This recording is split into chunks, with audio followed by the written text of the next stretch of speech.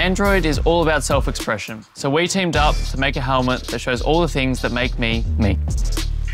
So my racing career started racing remote control cars when I was about 6 years old. And then obviously there's a bit of crossover between that world and the motorsport world.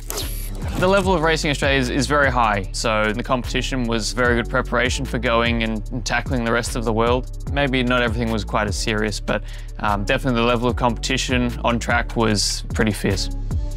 I think for myself, I always feel like I perform the best when I'm relaxed. It's how I make the best decisions on track. So staying cool is part of my personality.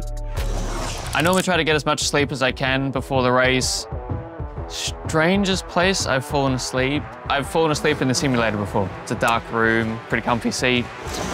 There's a lot of rules to cricket. It takes a bit of time to get used to it. In racing, there's a lot of things you can't control. So I think patience is definitely a shared trait. My F1 seat is pretty comfy. It's pretty hard to beat that, to be honest. But a beach chair, considering you're not driving a car at 200 miles an hour, it's probably a bit more comfy. The inner child in me still likes to build sandcastles and holes, to just dig holes at the beach. My life off the track shapes my life in the driver's seat. This helmet reflects all the different sides of me, and I can't wait to use it in São Paulo.